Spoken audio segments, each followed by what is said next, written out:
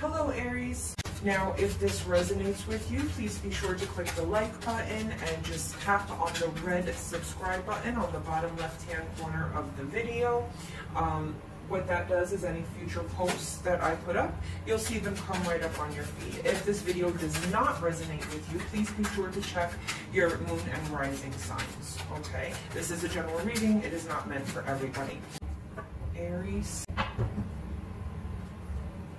What do we have? Career and finance.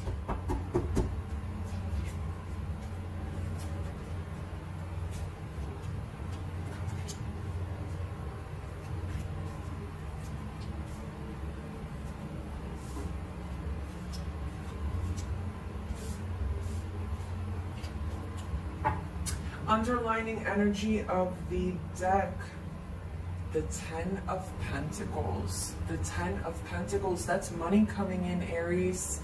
We have a nice windfall of money coming in. Okay, now let's see here. So where are we at currently with our finance, Aries? Okay, so we have the Lover's card. That's where you're currently at with your with your money or with your finance. Okay, so what I feel here is the Lover's card doesn't always have to be a relationship connection. This can also mean decisions, Aries. Okay, so you have some major decisions to make when it comes down to money and to career. Okay, major decisions on what relationships you want to keep, what relationships you need to cut out to better your financial situation, to better your career. Big decisions. That's where you're at right now, Aries. Now, what is crossing this is the Fool. Okay, so you want to have new beginnings, but you know, new beginnings sometimes do come with risks, and you know, maybe have a fear of making these decisions or these risks, but there are risks that you have to take and decisions that you have to make, and that is your current situation with money and finance.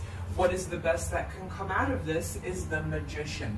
Okay, the Magician is you manifesting, Aries. Manifest, pray, use your spirit of discernment, you know, pray to know what course is best to take. The more you think about something, the more you pray about something, and the more you speak about something, the more it will take effect in your life. Okay, that is the best case scenario for this situation. Why we are doing this reading right now? The Queen of Swords. Okay, you need to become the Queen of Swords here. You need to cut emotional issues out of your life. You need to put your sword up, and you need to worry about doing what is right, what is strategic. You know, you have to think about being a knight in armor, putting on that armor and only doing what's going to get you to that victory. Okay, Aries, I mean clean cut. If you have to cut people out of your life, if you have to take risks, do whatever you have to do. You have to be this Ice Queen. You have to focus only on your victory. Okay, Aries. Now, in the recent past, you have been the Queen of Wands. Okay. Now, the Queen of Wands is someone who is you communicate a lot, you know, maybe a little gossiping here or there, having friends, small talk, no real deep conversations with anybody, just a free spirit, kind of flints here, kind of flints there. You know, you've been doing a lot of, you know, talking, but you see how relaxed that queen is? Look at how different these two queens are. Look at how different they are. One is just relaxed, chilling, having a cup of coffee, talking to their neighbor, and this one is like, halt, don't come near me, what do you want, I have things to do, my mind is on my money right now. Okay, two totally different people here. All right, so this is your recent past, and this is what you know deep down inside you need to become to succeed. All right, now in your recent future, we have the Devil. Okay, we have restriction, we have obsessions, we have you know, unfortunately, you may be addicted to this type of behavior of just sitting around doing nothing, possible laziness, okay?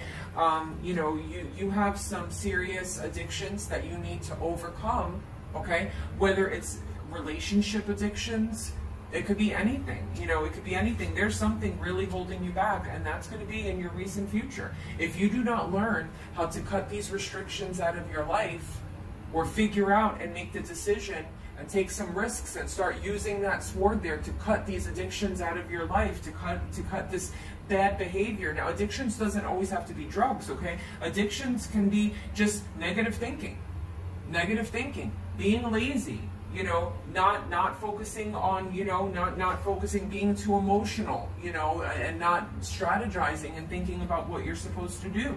This is your recent future, okay? You have to, you know, you're going to be restricted. Nothing is going to happen if you don't, you know, again, you have to manifest it. If you don't move towards it, if you don't mentally move towards it and have ambition towards that goal, see here we have ambition and action, ambition and action. If you don't move towards it, you're going to be restricting yourself.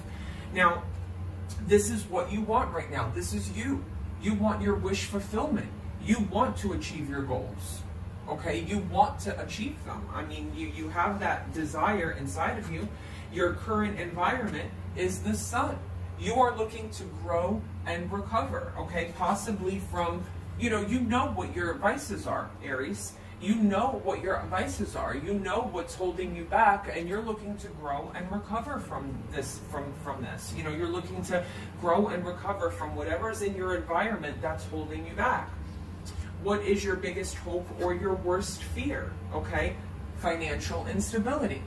1 minute it's up, 1 minute it's down, 1 minute it's up, 1 minute it's down. This is, you know, your hope is to overcome this and be this financially stable person, okay? And your fear is that you're never going to get out of being financially unstable, that it's going to be this never-ending cycle. You see how you have the 8 there? It's going to be a never-ending cycle of 1 minute it's up, 1 minute it's down. 1 week I have $2, 1 week I have none, you know? I mean, it's just like infinite. So, you know, your biggest hope is to gain that financial stability, and your biggest fear is to lose it. What is the outcome? So the outcome is going to be the 4 of Swords. Now, the 4 of Swords is celebration after success. Okay, you will succeed, Aries. You will succeed, but you have got to, you know, overcome whatever this is. Overcome whatever this bad behavior that you have in your life. It could be laziness. It could be, you know, thinking bad thoughts, constant bad thoughts, not manifesting properly, not praying properly. The fact that you're way too laid back,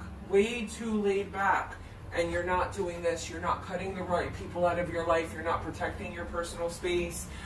You know, you need to gain that strength. You need to grow. You need to recover from the things that, you know, in your past, the things that are holding you down. You need to overcome this whatever it is, whatever's restricting you here, okay? You want your wish to come true. You want this in your life. And you're going to succeed in getting it, because we have reward after success here. We have said, look how they're celebrating. We have celebration after success. All right, Aries, I think this is beautiful. You know, you just have some demons that you have to overcome, but I truly think you're going to get there. You really want what you want. You're willing to pick up your sword and put on your armor. You're willing to turn to God or manifest, you know, you're willing to manifest this success into your life. And I wish you the best of luck with it, okay? Again, please be sure to like and subscribe on the links below. Have a great day.